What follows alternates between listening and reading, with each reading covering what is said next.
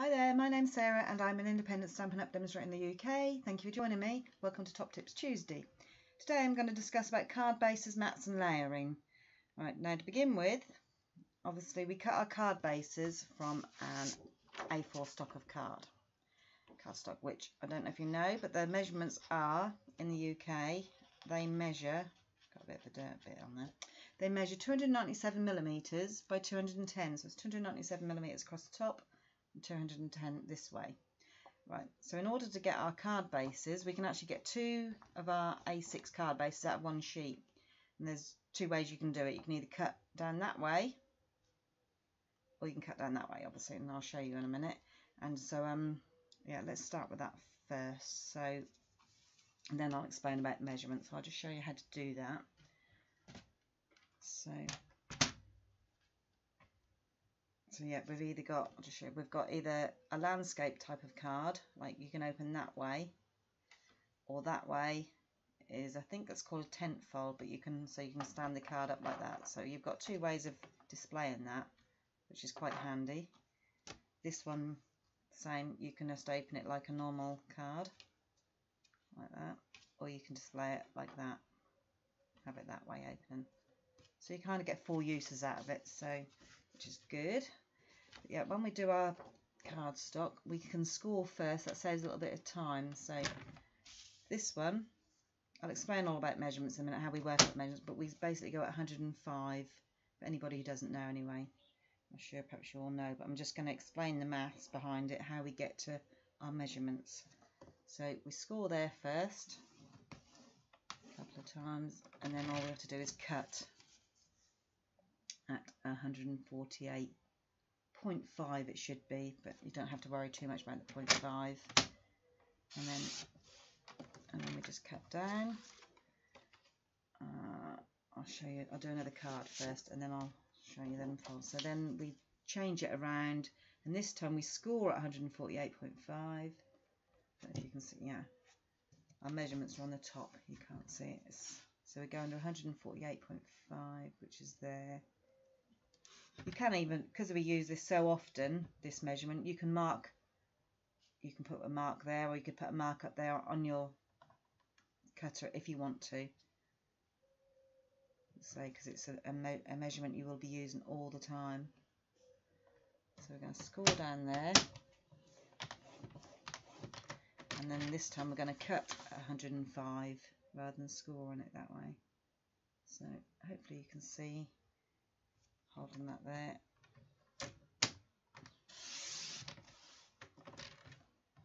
And that creates your different folds. So I'll just do away with that. I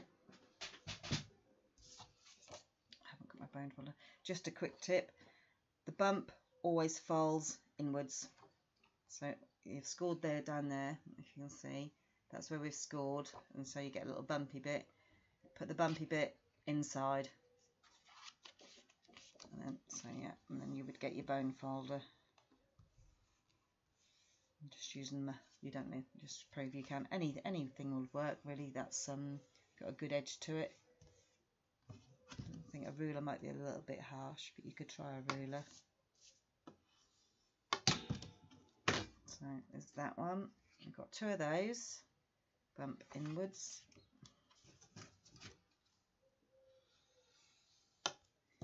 Just proving that you can improvise if you don't have a bone folder. So that's your portrait, sorry, that's your landscape ones. And then the other ones which we scored differently in. And that's how we make our card bases.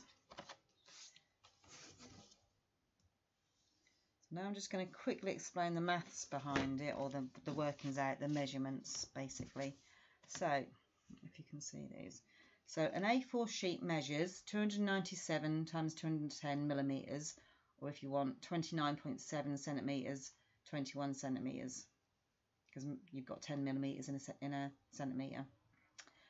Half a sheet, so half a sheet that way would be 210 millimeters still across there, but along here it would be 148.5. So I hope that makes sense. You don't really need to know this. I'm just trying to show you how we get to the measurements. 1/4 of a sheet. So basically, if we want our card layers for the front of our cards, like this, these are our card layers. You can actually get 4 of those out of an A4 sheet, but with a little bit of excess as well, a little bit extra, because obviously you want your mats just slightly smaller than your card bases. And so that is, where was I? So yeah, did I say 1/2 a sheet, and 1/4 of a sheet would be 148.5, and then half that again would be 105 millimeters. But in order to make our mats, we go a little bit smaller. So I always take 5 millimeters off. So just to show you on here, to get a mat, our first mat, I would do 143. I ignore the 0.5. Sorry, ignore the 0.5 because it's such a small measurement. So 143 by, so we've taken 5 off that number there, and we're taking 5 off there, so 100. So we just ignore the 0.5, that makes it easier. So take 5 millimeters off the 148 and 5 millimeters off the 105. So you get 143 by 100, or 14.3. That's millimeters. That's 14.3 times 10 centimeters. It depends how you want to work it out. It's the same measurement. It's just So yeah, here's one. So this is one of my mats and layers. One of my mats. So it's 100 that way, or 10 centimeters, and 143 here. I don't know if you can see that. 143. So that then fits nicely on your card base, which is 1/4 of a sheet. If you remember, is 100. Sorry, no, that'd be 1/2 a sheet. Pardon, everybody. That 148 by 210. So yeah, basically just so that measures 105 across. That measures 148.5, but we kind of ignore that. So because we've now cut this at 143 by 100, it just fits in nicely on your card layer, on your card base, sorry. All right, and then you can go a step further. You can just make your card bases and card mats, not card bases, sorry, card mats just smaller. Now you can go in increments of 5 again. I don't know if I've got one. So if we did this one, let's get my cutter. So this one we could cut, this is already cut at 143. If we don't knock another 5 millimeters off, which is obviously 138, cut a little sliver off there, and instead of being 100 like it is already, we go at 95. And then that will fit nicely inside your mat layer, like that. And that's how, sorry, you can't see much of a difference in colour. I'm just going to use darker colours, but hopefully you can see that. These colours coordinate very well together. But yeah, obviously you can use whatever colours you like for your project. Generally speaking, whatever colours I've used on the mats and layers, I would use for my stamping, or vice versa. Whatever colours you're using for your stamping, try and match it up with your mats and layers, and that's where you get your great coordination from, which obviously is very easy with Stampin' Up products because everything matches and coordinates anyway. So there's that. And what else was I going to explain? So yeah, then your white layer, obviously your stamping layer, if you wanted to put another layer in there, you would make that another 5 millimeters smaller, or you don't have to go 5 millimeters. If you go, let's just grab a bit of,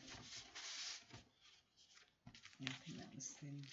Right, this is thin card, so I'm gonna, so if we go smaller again, so go back to our paper, this just helps you when you, if you can't work out in your head, this just helps you. So we made one layer 138 by 95, sorry you can't see, 138 by 95.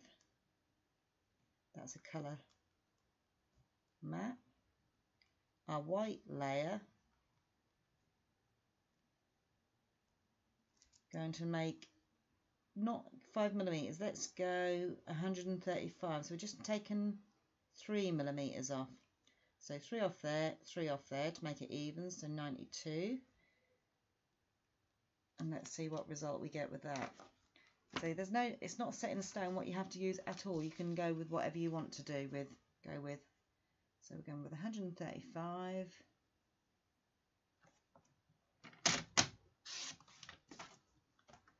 And 92. So find the 2. Line up down here as well. And then you should get a nice, very thin, fine border. Taken off of this side. Those you can see there's an obvious difference, but with this one it will be a very, hopefully you can see that, you'll just get a very fine difference, fine border. But so nothing's right or wrong, it's entirely up to you. You can go bigger than 5mm if you like. That's not a problem either. It's down to the individual choice at the end of the day. So, and then just one quick thing I was going to show you. What I do, let me show you in the, right. If so, I know I'm going to start working with a new suite of products. I like to get myself, we're going to go with the Snowflake Splendor, which is the new mini catalogue. And Stampin' Up have kindly now made it even easier for us. They do this lovely little colour key here. And basically that's all the colours that are in the designer series paper. But it's all colours that will obviously all coordinate lovely together as well. So you've got your Highland Heather, Pool Party, Coastal Cabana, Balmy Blue, Pacific Point, Misty Moonlight, Night of Navy. And Whisper White obviously would go very well as well. I think Whisper White's actually in the paper. So what I do, generally, to get myself prepared, I prep myself a stack of cardstock. This is if I'm really organised. I don't do this all the time. So I've got my card bases done, a few, because I have been using those. And a white cardstock, card bases, sorry. And then I've made some colour bases. So these, I've done some colour bases in all the colours. Instead of using white, I've done them all prepped ready as well, in all the different colours. Yep, they're all card bases. And then I've done my mats and layering as well. So they all fit. You probably wouldn't put these colours together. Well, you might. So I've got myself already organised. But I can always cut them down more if I want to. But it just gives you a real head start. So you don't have a lot of faffing about it. You can just crack on and make some cards. And another step further, this is what I do when I'm got some spare time, which isn't often nowadays, but or when I don't feel like crafting, or just when I'm watching the TV maybe, I will sit and do a batch of all my, it's difficult to show in camera, so I've got all my card bases all done. So card blanks here, all ready to go, and then, yeah, I don't know if you can see, I've got all my in colours. These are just the card mats. So they're in colours, neutrals, subtles, regals, brights, and I have them. Yeah, I do need to do some more because I haven't got, you can see I've got a lot of card bases but not so many mats and layers because obviously I use them all the time. That one's got a bit damaged, that's a card base anyway. So yeah, it just really helps. Same with the DSP, you can see I've got that all organised as well in 6x6. Cut it all up and it's all ready to go and all in this, all named in the suite. This is all the new, this is the main catalogue. Yeah, I haven't done the new mini catalogue yet. But yeah, it just helps you to get a little bit organised and just to be ready to do some serious crafting. So I hope that helps you. Thank you very much for joining me, and I'll see you next week. Thank you. Bye.